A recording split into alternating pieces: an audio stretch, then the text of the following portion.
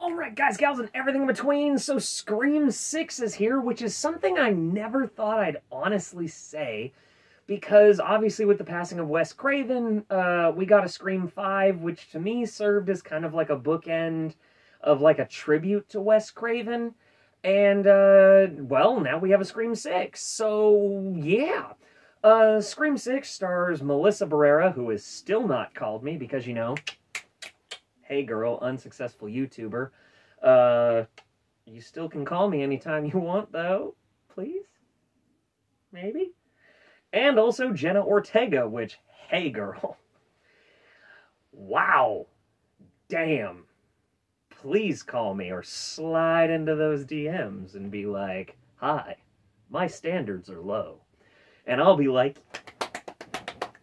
anyways, back to my cool, professional reviewing.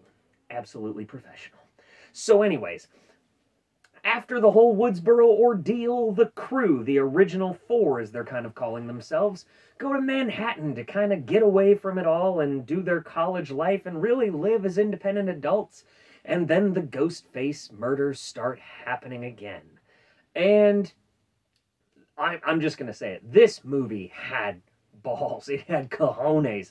This is easily the most brutal Scream film, in my opinion. And it is also one of the most intense. And you know what? In case you're worried about a rating and be like, but what is the rating, Scott? Spoilers right here. This is my second favorite Scream movie right out the gate. Because I still think the first Scream is an all-time classic.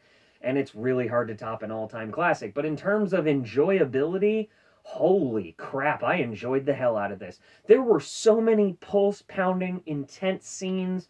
It's in the trailer. There's a scene with a ladder that they're having to cross from one apartment to the other. I was on the edge of my seat, literally gripping with fists. I'm like, come on. Like, it was intense. You didn't know who was going to live or die. It was one of those truly classic, intense moments in a film. It was filmed exactly like Scream 5. Because I think the same filmmaking team returned for it, if I'm not mistaken. With Scream films, I kind of keep spoilers at arm's length. Kirby's back! Hayden Panettiere, and wow, she got Botox. At first, I almost didn't recognize her, but Hayden Panettiere's back in this film as Kirby. And, you know, it's just kind of this sort of reunion, but not really. This is really its own thing. This is them saying, okay, we gave the legacy characters time. Now let's see what the characters we created do on their own.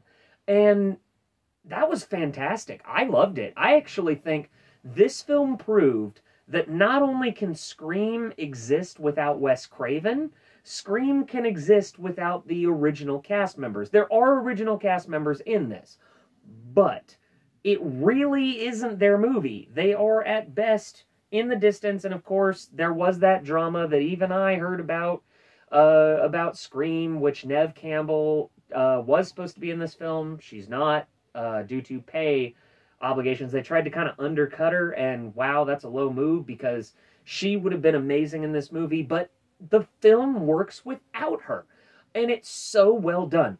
The convenience store scene, which is the intro of the trailer, is stunningly good.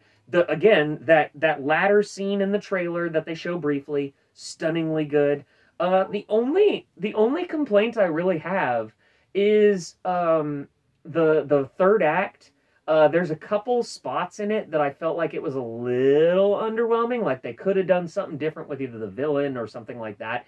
That is a very minor complaint, especially considering they pretty much borrowed the finale of my film, Holmes University 4, Origins of the Fall. Shameless plug to my movie that about 300 people have watched. But it was almost beat for beat that, and when I saw that, I went, no way they're going to do that. No, oh wow, they're doing my movie. Interesting. You know, kind of give me some clout as a filmmaker. But this film, Scream 6, is fantastic. It is great through and through. It's tense. It's, in my opinion, never really scary, but Scream never scared me. It was more about the tension and the whodunit and the mystery. I guessed wrong twice in the film of who the killers were. But when they reveal the killer to you, it's pretty obvious who it is.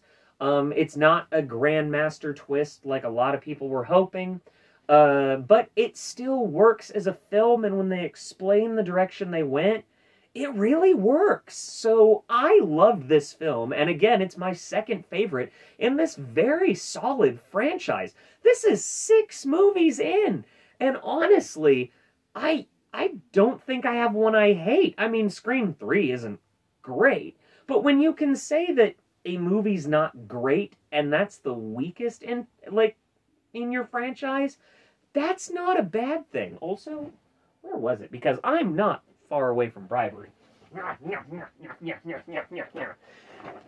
They gave me this cool Scream 6 poster, which I'm gonna get framed, and I'm gonna put it up, because Scream is iconic, and this poster looks great, because, you know, like how Jason takes Manhattan, Scream way better took Manhattan.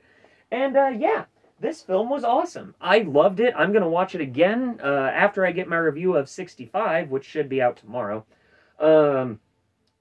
Through and through, solid time. Do not regret watching it. I will say that this film, while it's not a future classic, this is absolutely the highest tier of highest tier, big screen worthy.